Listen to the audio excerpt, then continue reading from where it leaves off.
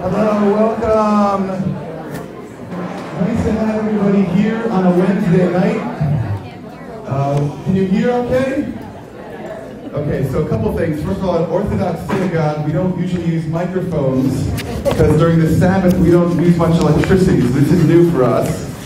That's number one. And number two, we don't have a Wednesday night church culture, so this is very special for us to be coming together. I want to welcome our friends in Church of Christ across the street, some old friends that I've known for a long time and some new friends. And of course to your new interim Pastor John York, who's over there. You want to raise your hand? Welcome to you. And thank you for being here. Also to John Hill. Where's John? Over here. John from Blakemore United Methodist, wonderful to have you. We have such great neighbors in this little area that Leslie Larson is calling Webo. Is that right? West End and Bowling Webo. And we hope that we can do more things together. There's a lot I'd love to say, but tonight is not about me, it's not about our synagogue, it's not even about our church, it's about much, much more. We're really fortunate to have Jay Geller in Vanderbilt with us, Shatika in the back. Thank you for putting this together with us. This is a real treat. Jay is really, thank you. Jay is the Associate Professor of Modern Jewish Thought at Vanderbilt University School.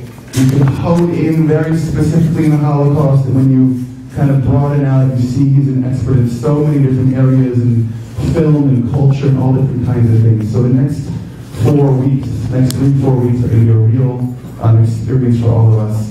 My personal hope is that we all get to know each other throughout the next few weeks, and that we can do more together, that we can really hone in on the Holocaust when it started, all the facts and figures, and that we can build community together. So, quick housekeeping. There's bathrooms down the hall that way. If they're full, there's more bathrooms downstairs. Next week, we're going to meet over that direction? No, in that direction. Next week, we'll be in that direction. Following week, in that direction. Last week, right back here. So again, thank you for coming. And without further ado, it's my honor and pleasure to present Jay Geller.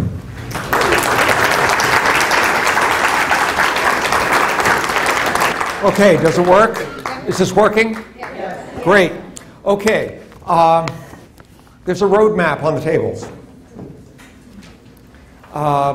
If you don't have one,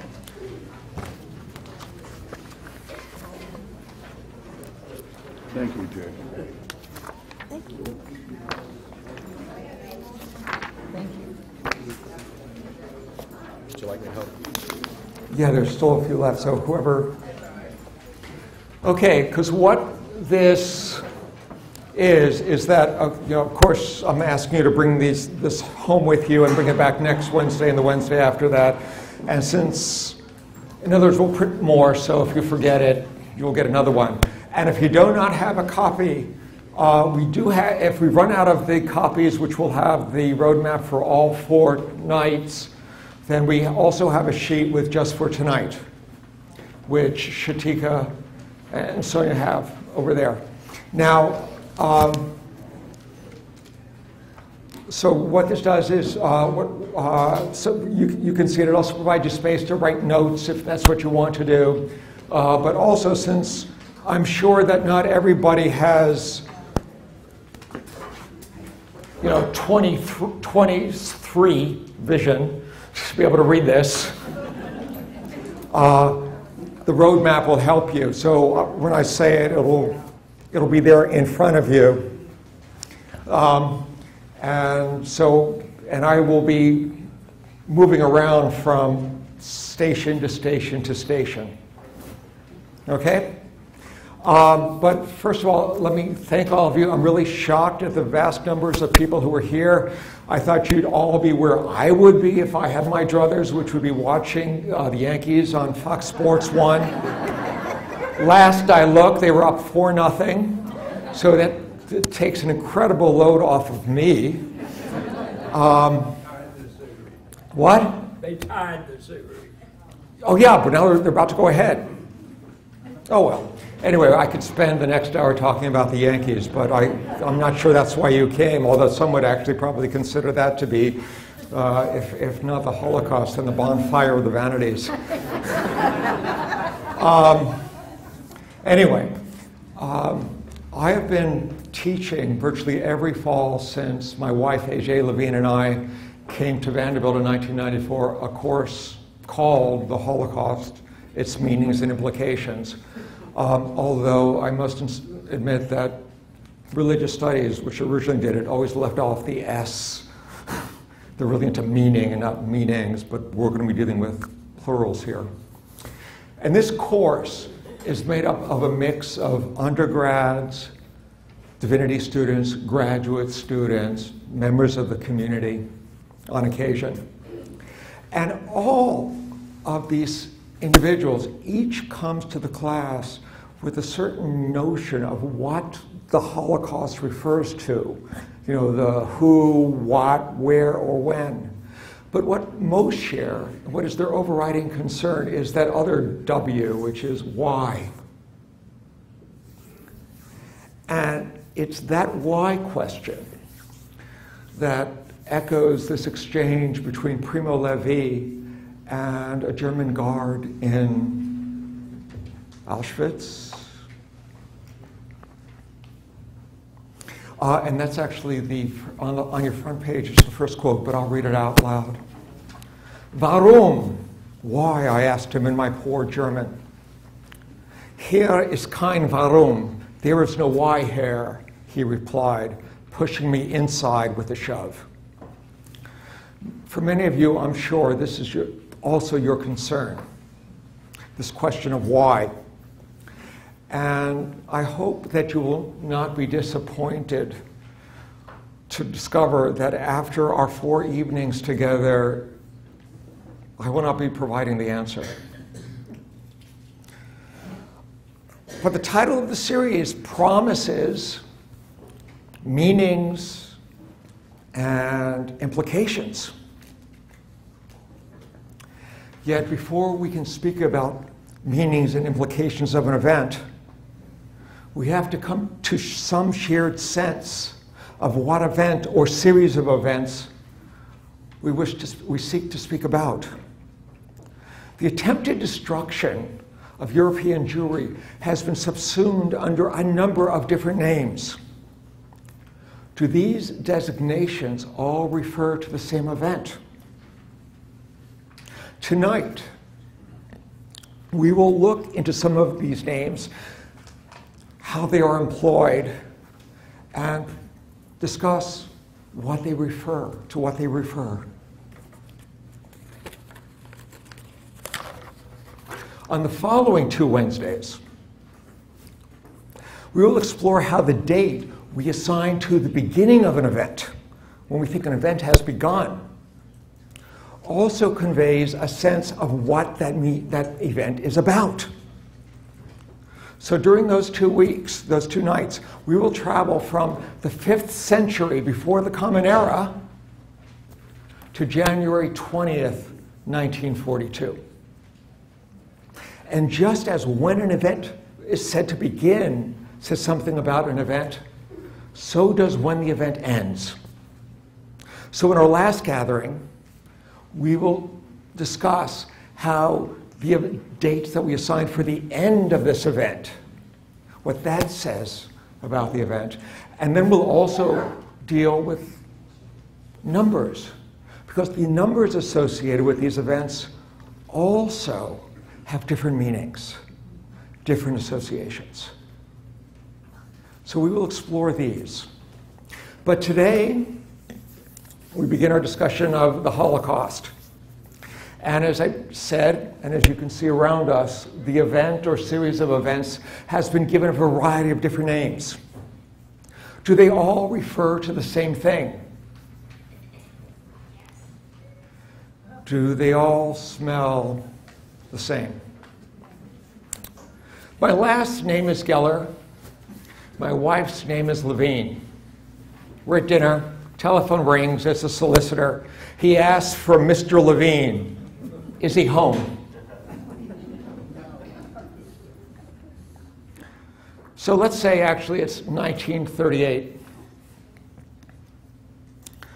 You're a male Jew by the name of, Joseph Schmidt, or a female Jew by the name of Brunhilde Schwartz. a law was decreed that required every Jew who did not have a name that was self-evidently Jewish, if you were a man, to bear the middle name Israel, and if you were a woman, to bear the middle name Sarah. If you have visited either the U.S. Holocaust Memorial Museum or Auschwitz or seen films, and you've seen all of these valises, you may have wondered why so many people have a middle name of Sarah and of Israel. This is why. So what is a name? What do they do? Names give events meanings, and sometimes they obscure the reference. Names can code events, and they can commemorate them. Names are both descriptions, and they are acts of interpretation. So let's explore a few of the names to which these events have been given. The first name is die Endlösung der Judenfrage.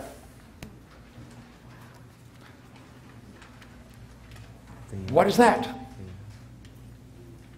What can you tell just by seeing this? What do you assume about this by seeing this?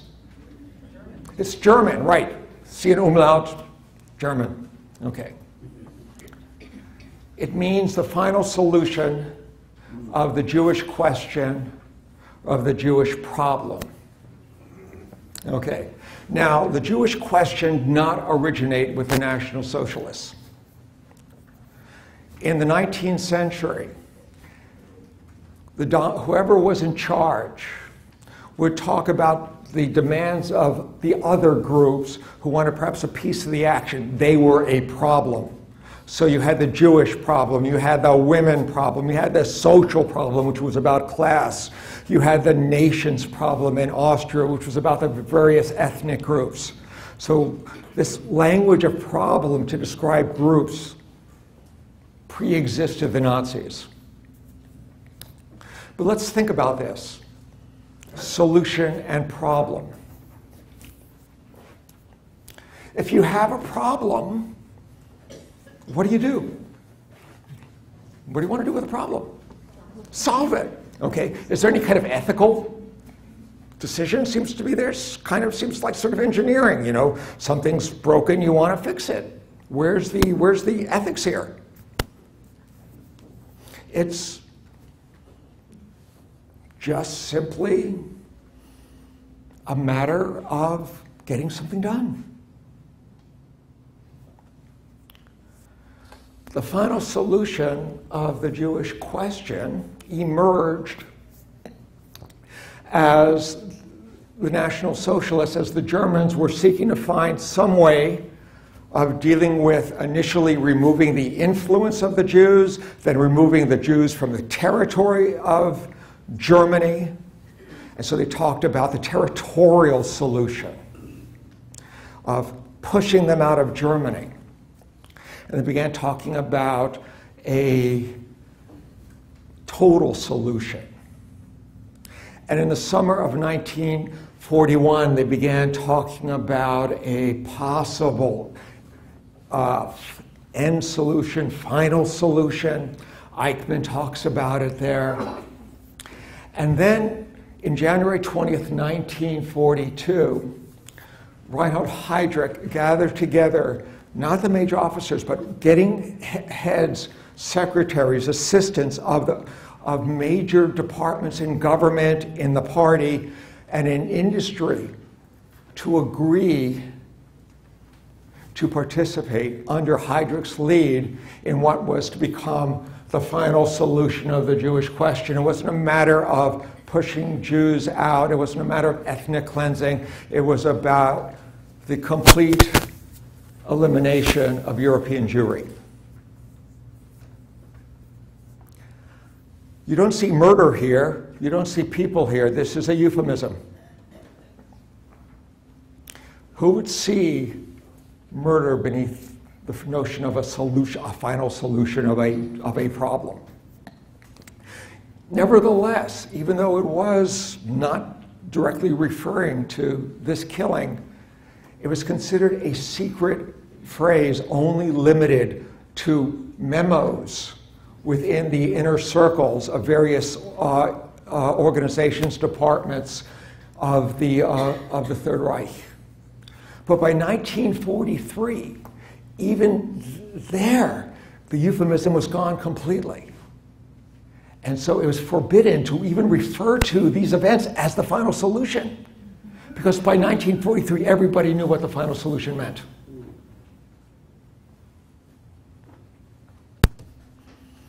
And so I just want to leave with this question. What does it mean for us to describe these events employing the term that the perpetrators, that the killers used?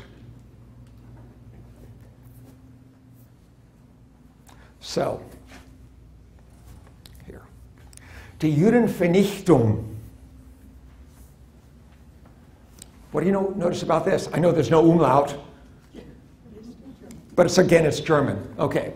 It means the destruction or the extermination of the Jews. And this was, after the fall of the Third Reich, a preferred German term. Okay? It's an interesting term because Vernichtung, extermination, is not a term you normally use for people. You murder people, umbringen, murdern. What gets vernichted are vermin, buildings, objects, pests. Those are what is vernichted. That's what's destroyed.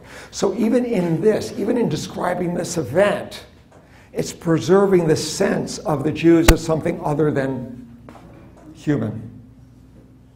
And so the death camps, the Vernichtungslager, they were not referred to that during when the Germans were, they were all KZs, concentration camps. The notion of a Vernichtungslager, an extermination camp, or a Todeslager, a death camp, emerged during the trials of the war criminals afterward, when the Allies were trying to describe and distinguish between what those camps devoted to murder versus concentration camps, which had been there for political prisoners and all sorts of other folks. Okay? So that's die Judenvernichtung. Okay, next. La déportation. What? French. Okay, what does it seem like it is? Deportation, the deportation. What is a deportation? What do you do with a deportation? So who do you send away? People that you don't want. Undesirables. Undesirables? Okay, but could you deport an American citizen? A naturalized, born American citizen? Should be able to. Yeah, I know. The rules may change soon. They may change soon. Although, again, back in the 1930s in California, they deported born Chicanos and Chicanas, and it took them 20 years to get back. But California aside, which is also kind of how things are viewed now, deportations are usually of illegal aliens, people who are not legally on this. And then when you remove them, they're no longer your business. You have no responsibility. They're the ones who are the criminals. You are merely following law. Now, in France, la déportation refers not only to the removal of the Jews, whether they were Jews who were born in France or Jews who had sought France as a refuge as they were escaping Germany, Austria, Czechoslovakia, and other places. It also included all of the French who were conscripted by the Germans to work in their industries and their farms as forced labor. And it also referred to all of the French resistance fighters who were rounded up in night and fog and taken to concentration camps. So when they refer to the deportees, it was all of these individuals. So the very specificity and the distinction of how the Jews were deported is screened out. Moreover, since it is a deportation, the sense of the responsibility of France for the deportation is also obscured, and indeed until 1996, when Jacques Chirac finally acknowledged that Vichy France was France. So even if they would accept some sort of responsibility, it wasn't France that did it, it was Vichy. Okay? So that's la déportation.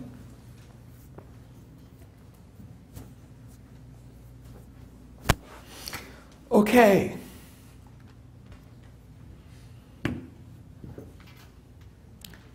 What is this word? Ha-Shoah. The Shoah. What do you recognize about this? What? Hebrew. Okay. Now, Ha-Shoah, well, or Shoah is actually, the word appears in Tanakh, in the Hebrew Bible, in Psalms, Ezekiel, and it means catastrophe, disaster. And in modern Hebrew, the word Shoah, not without the direct article, without the Shoah, just means your regular disaster. Whether a natural disaster or a human disaster, a nuclear disaster would be a Shoah. But Ha-Shoah, the Shoah, refers to only one very specific event, and that is what happened to the destruction of European Jewry. And this was chosen by Yad Vashem, which was the Martyrs and Heroes Authority in 1955. This is the official Israeli organization to deal with the memory, the knowledge, the commemoration, the gathering of research of the Shoah. But it's a very interesting term. When Shoah appears in the Hebrew Bible, what it talks about is there's, there they go again. The Jews transgress the covenant, and there's a disaster, there's a catastrophe. But after every Shoah, there's an eventual reconciliation, a reworking of the covenant with the deity.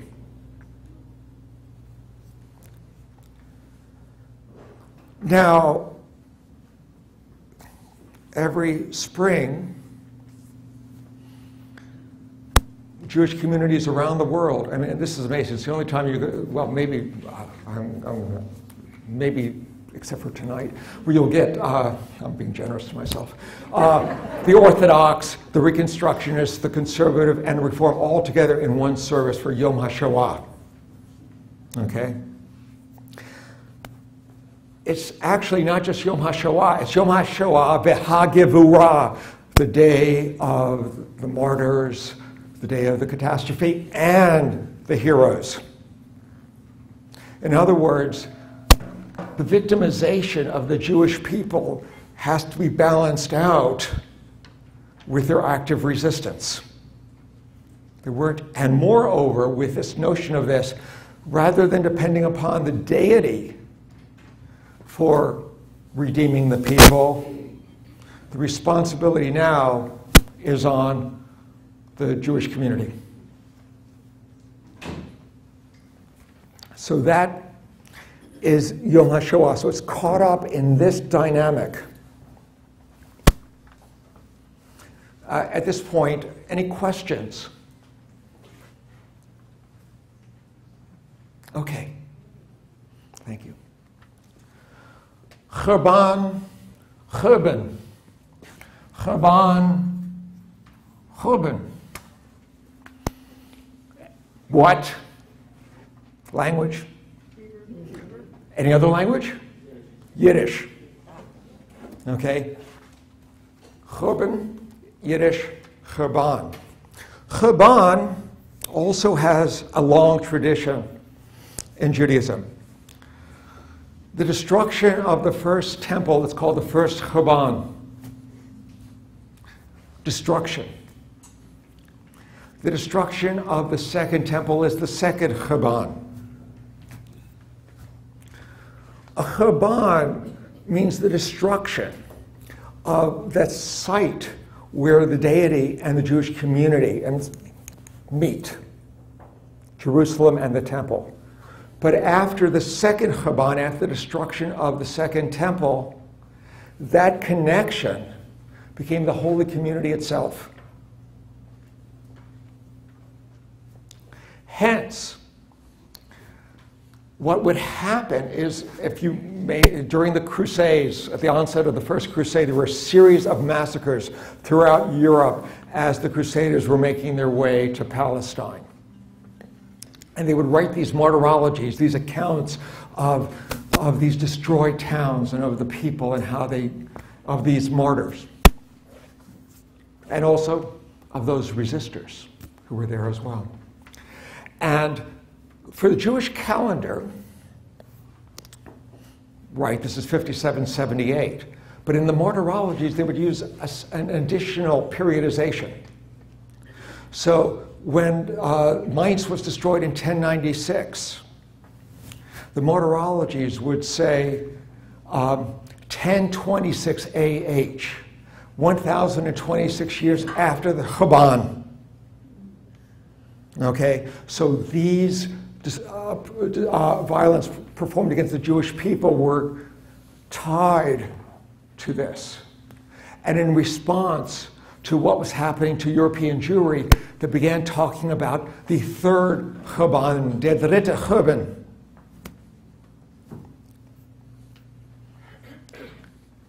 That what happened to European Jewry was that kind of disaster, that destruction of that holy community, that bond between God. And yet, just as after the first Chaban and the second Chaban, the community persisted and remained. Now, for varieties of reasons, and Chaban was being used fairly extensively in the 40s, but in Israel, there's a great deal of resistance to it for two reasons. One, Yiddish. Two, if there's a third Chaban, that means can be a fourth Chaban or a fifth Chaban. And also, it's defining the Jewish community in terms of its sorrows, in terms of their victimization, in terms of the violence that had been committed against them. And this was not in Israel's desire, nor should it be in anyone's desire. But this was why Chaban was resisted and Shoah came to the fore. Questions? Okay. Now that's going to be a neat trick. Auschwitz. Why would Auschwitz become a name for these events? What was Auschwitz? Concentration camp. What else? A death camp. What else? A labor camp. It was all the different forms. There were satellite camps. It was a variety of all the kinds of camps converge on this. It was the site where the most 1.4 million people were murdered in Auschwitz, of which 90%, almost 1.1 million, were Jews. It was by combining all these aspects of the camps, it seemed to combine the worst of systematic killing and dehumanization of the individuals. They would refer to it as the anus mundi, the asshole of the world, the anus of the world. And hence, this systematic murder and this dehumanization seemed to be what rendered this event so specific, so demanding of engagement, what made this different than all others events in the world. And so Auschwitz seemed to embody that, a synecdoche, seemed to capture this. And so Auschwitz became very powerful. You may have heard, there can be no poetry after Auschwitz. There are these phrases where Auschwitz becomes for the term. Now, Auschwitz, if you were an American in the 40s or 50s or 60s, Auschwitz wouldn't quite mean the same thing. For Americans, if you thought death camp, it was Dachau and Buchenwald. Why? Because those are the camps we liberated. They were the end stations of the death marches, but they were not death camps. But once the word of death camp comes out and the experience and the images we had of Dachau in particular, they became, for the Americans, the notion of a death camp. For the British, it was Bergen-Belsen. Auschwitz was in Poland, and Poland was in the Eastern Bloc, and in the midst of the Cold War, and Auschwitz had been liberated by the Soviets. And so the notion of having communist Russia and liberation together just didn't make its way into American minds. It just didn't fit. So Auschwitz was brushed aside initially. In other words, it was recognized, it was a fact, but for Americans it was Dachau, for English it was Bergen-Belsen. So Auschwitz became the figure for what was very specific and most horrible, definitive about what had been done during these events. Now these other three over here, go through very quickly. Hitlerzeit, again German, the era of Hitler. Okay, it was done during the Hitlerzeit. What does that mean? Who did it? Not the Germans. It was Hitler's fault. He's a madman. Can't happen again. No more Hitlers. Disappear. I'm not going to, this is not up for debate. It is up for debate, but not here. Okay? So Hitlerzeit was a way of describing this. Very, very brief anecdote. When I first went to Germany, I went to a town of Passau in southwestern Germany. It was a very brown city, very National Socialist. For some reason, the good burghers of Passau thought I was Jewish. And when they'd meet me, the first thing they'd say, Hitler war Österreicher. Hitler was an Austrian. Anyway, okay, so World War II. Why do I put it up there? Okay, those of you who went to high school when I went to high school, and those who went before me, and maybe even a few after me, do you recall in your American history books, or your world history books, any reference to the destruction of European Jewry? No. Okay, so maybe a sidebar. Okay, well, this is World War II. It's war. Horrible things happen. Atrocities take place. That's what happens in war. So when you talk about this as World War II, the destruction of European Jewry just kind of gets covered over, and all we remember is the good war that we won and how bad they were. But the specifics of that occluded. In response to that, and also in response to sort of the emphasis on the killing machine, with a notion like the final solution, Lucy Davidovitz, historian, a leader in YIVO, said, well, there were two wars going on. You had World War II against the Allies, and you had the war against the Jews. And wanted to give it the sort of weight that many people would have for the notion of war to describe what was going on, and to recognize that this was a very much, for Davidovitz, a very much an intentional act. They were opposing an enemy, and they were going to vernichten. They were going to exterminate that enemy.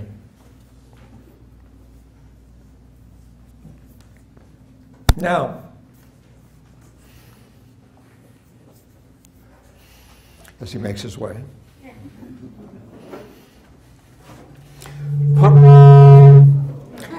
Poramos. Now, I think you get an extra roll if you can figure out what language this is, or an extra cookie. It's from a Romani dialect, the Roma and Sinti gypsies. This term began to emerge as a term in non-Roma discussions of what the Roma and Sinti have been put forward to. A Romani historian by the name of Ian Hancock, a genocide expert, drew upon this from one particular dialect. It means devouring or destruction.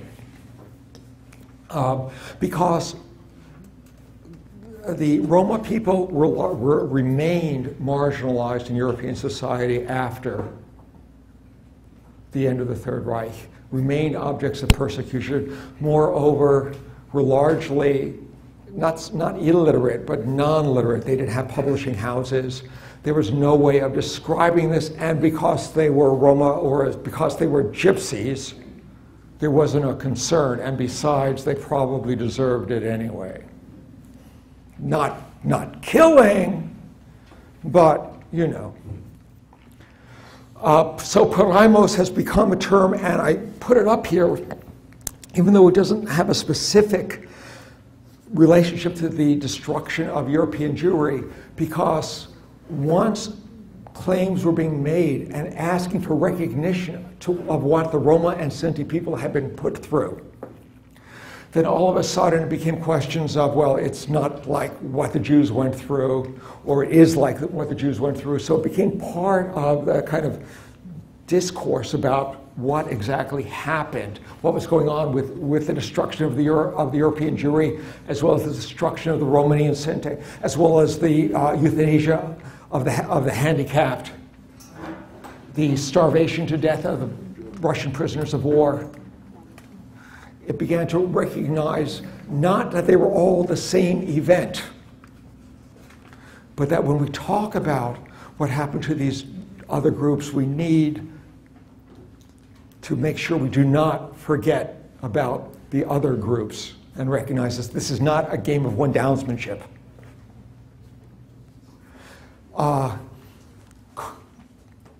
Discriminating against somebody is an evil. You don't have to kill them to be engaged in an evil act. So it's not about numbers. We're just talking about persecution, killing, and dehumanizing. So that's why I have paraimos here. Okay, questions?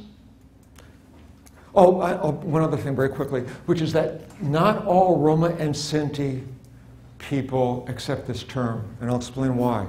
Because in a number of Romani dialects, it's also the word for violation and rape. And hence, it's a word that is so, for them, so immoral, in a sense, it's saying they've been subjected to this. And so they want to distance themselves from that. But like everything, unless you have a name of something to hang on to, it's very hard to talk about something, which brings us to the next term, genocide. Okay, what's a side? Killing, right. Homicide, parricide. Okay, how about, what's a genos? People. The murder of a people. It's a very interesting term because it has a Greek, part Latin. Okay, to basically talk about this as not just specific to any one people, but to emerge, and it's a word that had to be created. Why did it have to be created? Raphael Lemkin was a Polish-Jewish refugee lawyer. By 1943, it was known, A, the Allies were going to win. B, that after the war, there were going to be trials of the Germans.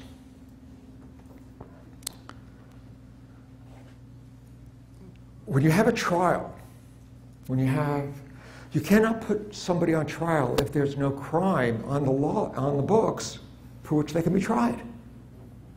And what was happening to European Jewry was not something that was there on the books.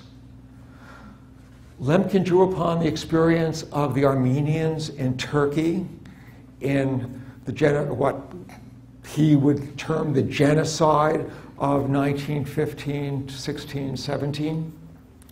That experience, the Armenians, for whom Adolf Hitler is reputed to have said in 1938, either to the ambassador of England or to a reporter, who remembers the Armenians? If you cannot have this as a recognized crime, who will remember the Jews? And so he helped to give this term so that they would be able to develop international law rendering these crimes against groups as punishable. And by 1948, the United Nations had a protocol on the prevention and punishment for genocide, which the United States agreed to, and I guess, what was it, December 1988? That we finally signed with a few codicils. But genocide became a way of understanding this event. Now, there were concerns about this event because there's no, what does it mean? Because the language is in whole or in part.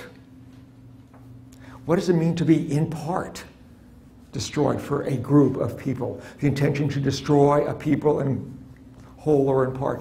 And what exactly is the destruction of a people? Is cultural genocide? Can there be cultural genocide? If you rob a people of their language so that there's no way for them to have a community where they can have these language which has a shared history, is that a form of genocide? When you require Native American children to go to reservation schools and are forbidden to speak their languages so that they will be thoroughly integrated, is that a form of genocide? Again, I'm not saying yes or no. These are questions that are being raised by this. Okay? It opens up that. But one of the other concerns is, okay, then how can one, what makes any particular genocide special? It becomes almost a common term. So there's some concerns about that, which allows saying, well, my genocide is bigger than your genocide. And so when you have a term like genocide, there is that concern that it will open up comparison, where comparison is an obscene thing. You know, you cannot compare horror with horror. Horror is horror. Evil is evil. Murder is murder. So, and genocide now has a different sort of effect, because since it is now law, if you utter the phrase genocide, then there seems to be a responsibility to act. You may have heard about the memorandum written in the State Department in 1994 forbidding the use of the G word in all Department of State memoranda, for if the Department of State was to refer to Rwanda and use the G word, then while there was no absolute legal requirement for the US to intervene, there would be this kind of moral necessity. So the G word was banned. And 10 years later, President Clinton apologized.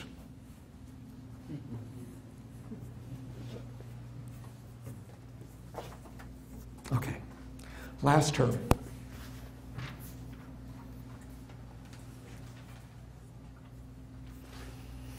Here's a term you'll recognize. You came here.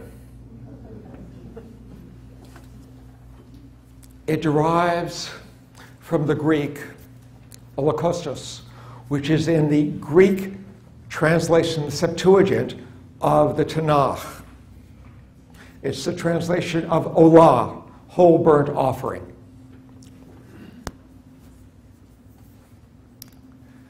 And so when one talks about Holocaust and being aware of this tie to a whole burnt offering, there's sort of queasiness. But before we even think about it as a religious term, because English speakers would have only encountered, not the Greek, unless they happen to be members of the Church of Latter-day Saints who will bring out their Greek and when they're knocking at your door. But this form of whole burnt offering, using the word Holocaust, does not appear in the King James Bible. It only appears once in the Catholic Douay Bible. And there, this whole burnt offering is to an idol, to false gods. But why Holocaust?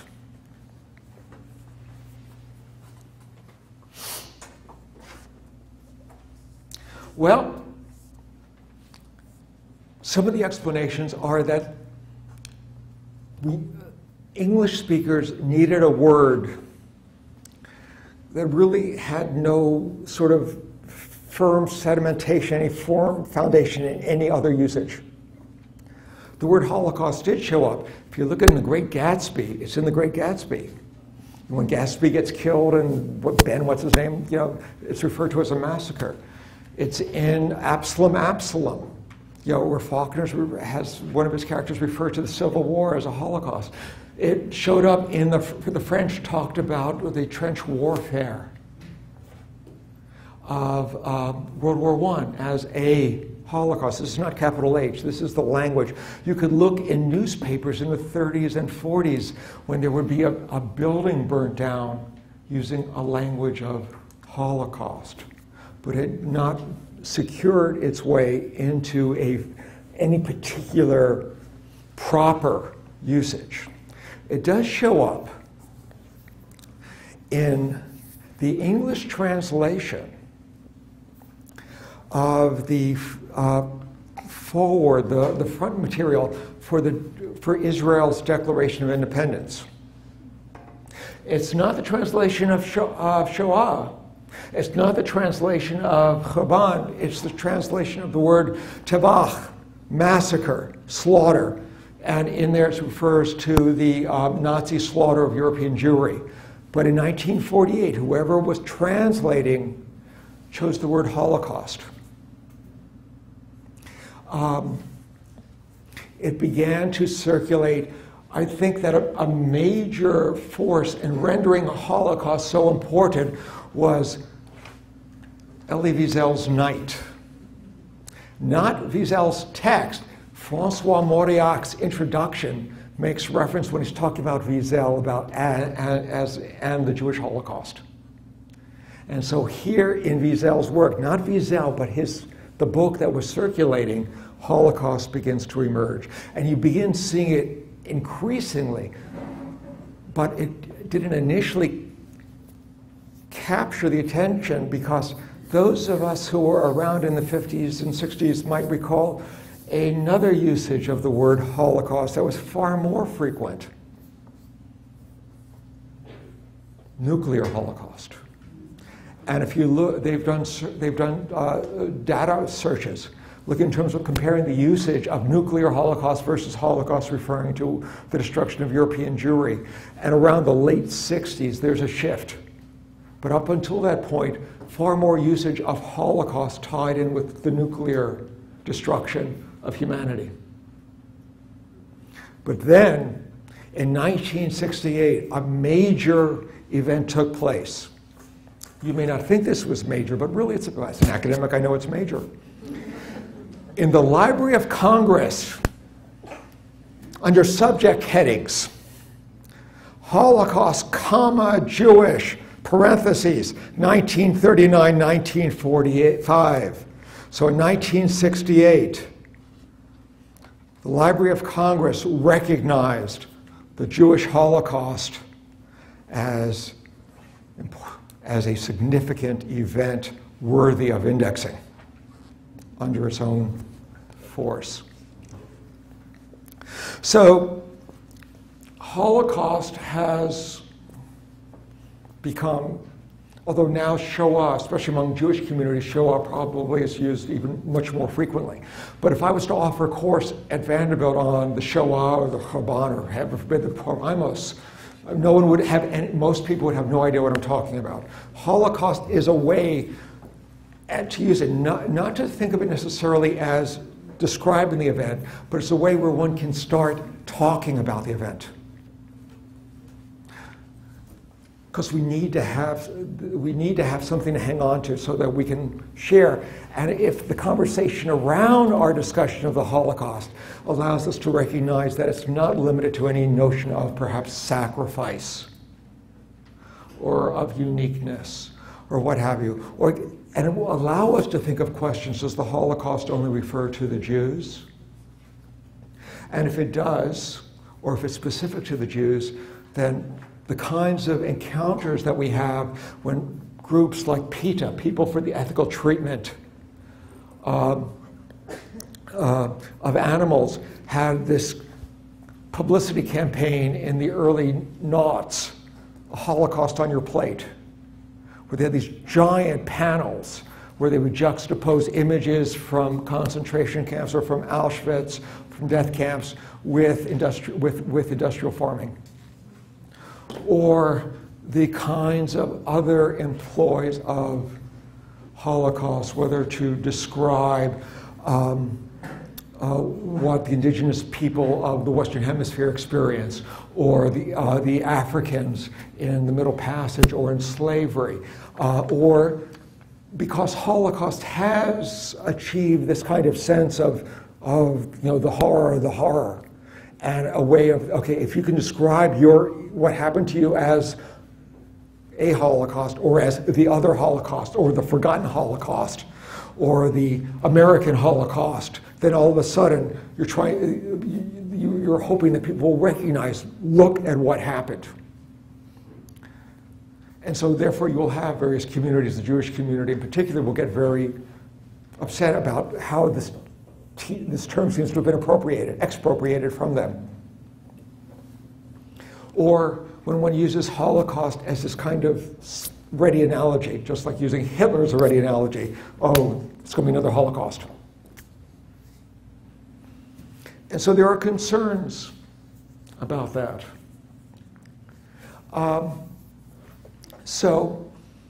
But for the sake of our evenings together, we'll go with the events. No. No. Feel free, there's think about all of these different names. There's no one right name. Each one of these names describe and call attention to one aspect of what happened during this. There's not a wrong name here.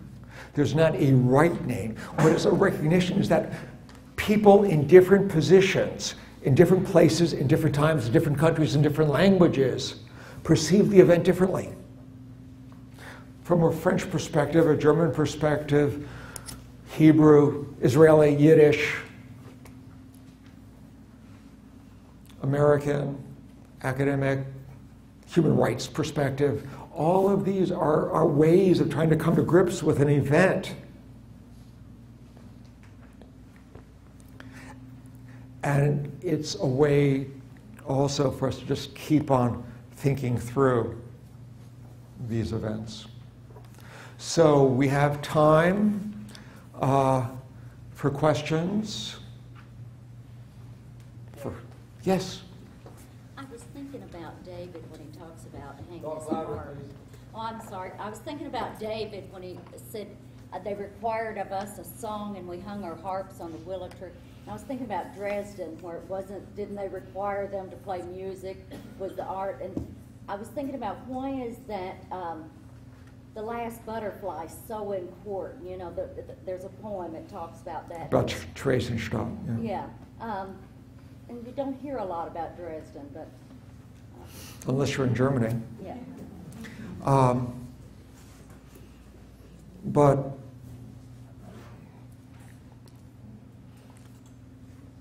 American or British war crimes have their place. You heard about Dresden actually in the defense of Göring in Nuremberg. It's trying to say, you too have committed these war crimes. Again, this is a question. It's a question of comparing. Dresden has its place in its discussion. To talk about the Holocaust, to talk about any of these events, does not preclude the discussion. It's not saying Dresden didn't take place. Oh, yes. No, but that's what I want to emphasize. It's not a matter of, well, what about Dresden? Well, yes, but that's something else. It doesn't change this event either. And a recognition of this, of the bombing policy, especially the last year of the war, yes, that's indeed a topic, but it's a different category. So again, this is another case of here was a horrible war crime, and that's, you don't deny it, but you don't preclude. It doesn't mean that, okay, well, by talking about this, you're forgetting this. No, talking about this, we're talking about this. Wasn't Dresden the one that they would bring like the Red Cross and stuff to say, hey, look, things aren't as bad. Have I got it wrong? You got it wrong. thing? That's why you have the last butterfly. Okay. Yeah, that's Terezin. That's Theresienstadt, which was initially to be the ghetto for the Jews of Prague. It then became so-called a model ghetto, which was used in a remarkable ad campaign for the wealthier and more elite groups, especially in Western Europe, saying, listen, give us all your money right now, don't hide it, and if you do it, we'll give you a train trip to lovely Terezin, where you will have, the model ghetto, the city that the Führer built for the Jews. And that was to mix authoritarianisms or tyrannies of Potemkin village. Can you spell that for me? Theresienstadt, Theresienstadt.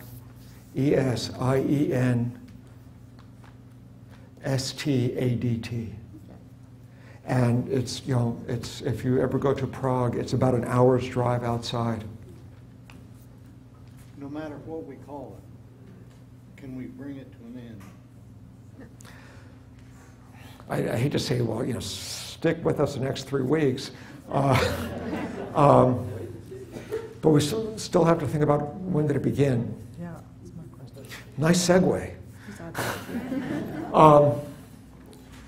And again, also, it's a question of bring what to an end, which is why the theme for my next lecture is the second quote that's attributed to Mark Twain, although whether he said it or not, they're not sure. History does not repeat itself, but it does rhyme.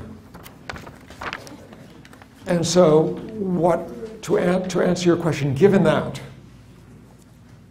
if you're looking for the same thing that happened, what we'll be describing,